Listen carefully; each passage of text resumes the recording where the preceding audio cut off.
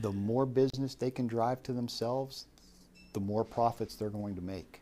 And that's all they're looking at. We're all in the same boat, and we're all, praying month to month. Money talks and everything else walks. Independent pharmacy doesn't have a strong enough voice because there's not enough money. We've all noticed the closures in our communities or read the headlines. More than 307 independent pharmacies have closed nationwide in the past 3 months. But the reasons behind the closures aren't as simple as they ran out of money. KDKA investigator Meghan Schiller learned that independent pharmacists in our area blame middlemen who they say are sucking the life out of your community pharmacy. It is a crisis hitting our area really hard. About 30 independent pharmacies shut down in Pennsylvania so far this year, and 19 are right here in Western Pennsylvania. Since I started the story, about 4 or 5 have closed. But it's the consumer who will pay the ultimate price, whether that's with your cold hard cash, your time, or your safety. Inside Hilltop Pharmacy in Pittsburgh's Allentown neighborhood, they're bleeding money. It's very hard to explain it to the average person. All they know is they come in and they have to pay a copay, if they have to pay a copay. They know nothing that happens on the back end of that transaction. Pharmacist and owner Patrick Lavella shows us his receipts. So this one cost $38.77. We lost $4.80. This is Humulin, insulin, cost $1,705 and change. We lost $75. He says he's losing money because of what's called a PBM, a pharmacy benefit manager. Independent pharmacies sign contracts with these PBMs in our area like Express Scripts or CVS Caremark. Those PBMs work as middlemen between health plans and drug manufacturers, negotiating prices with drug companies and setting the reimbursement rates for pharmacies. Our reimbursements, it's a percentage that we're being paid in that reimbursement. So as those prices go up, the percentage we're being reimbursed is decreasing. So what we're buying it for is not being covered. Take a look at this sample 3-year contract from the PBM Express Scripts. It will reimburse the pharmacy for brand name drugs, the average wholesale price minus 25%. For 90-day prescriptions, it's worse, at the average wholesale price minus 30.5%. That means they're losing money on almost every brand name prescription they fill. And pharmacists tell KDKA when they refuse to sign the new contracts, they later receive letters saying they'll be enrolled again unless they opt out. That's all we're asking for is fair reimbursement. That's all we want. Jamie Wiles owns this medicine shop on Mount Washington and says no one would sign up for a business with margins like this. Between January 1 and now, brand name medications that we dispensed, we spent $260,000 to get those medicines for our patients, and we grossed $1,100 on that spend, which is, you can't make it.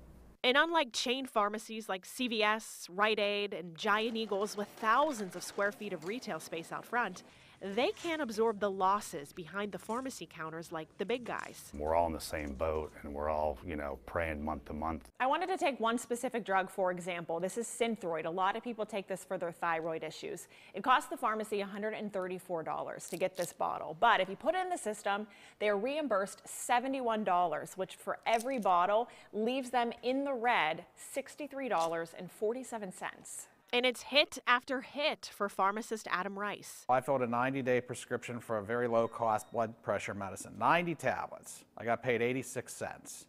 That 86 cents is supposed to cover the 90 tablets, the bottle, the label, the cap, the labor, the bag, the paper insert, the receipt, and my time to counsel them for 86 cents. Rice got the ear of his state rep, Jessica Benham, when she came in to grab her prescriptions. And now she's pushing legislation. It gives our insurance department more oversight over these PBMs, and it also is going to limit or ban certain practices by PBMs, things like patient steering, where they encourage patients to go to a pharmacy that's vertically integrated with the PBM or the insurance company, or spread pricing, where the PBM takes a lot of money from the insurance company for a prescription and then doesn't pass enough of it on to the pharmacy for the pharmacy to make money or even break even. Would you call what's happening predatory?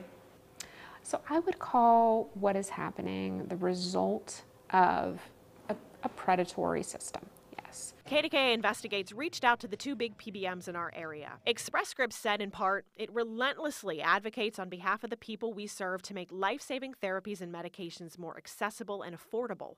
We are committed to reimbursing pharmacies fairly while ensuring our customers have safe, quality pharmacies in their network. CVS Caremark said it recently introduced TrueCost and plans to launch Cost Advantage, saying in part, and TrueCost will enable a pharmacy reimbursement structure in which CVS Caremark will be better positioned to reimburse pharmacies for drugs based on their acquisition costs with dispensing fees that reflect the services they provide to their patients. We sponsor baseball teams, Little League. We donate to various organizations.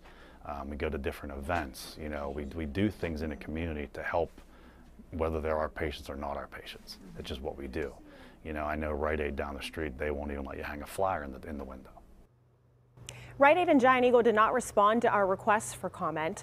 In our next story, we are taking the questions from these independent pharmacists straight to the governor. He said PBM reform is a top priority in his budget address, so what does he plan to do about it? Also, we're talking with more independent pharmacists about the community impact they feel will be lost if they disappear like so many of their friends. Kim?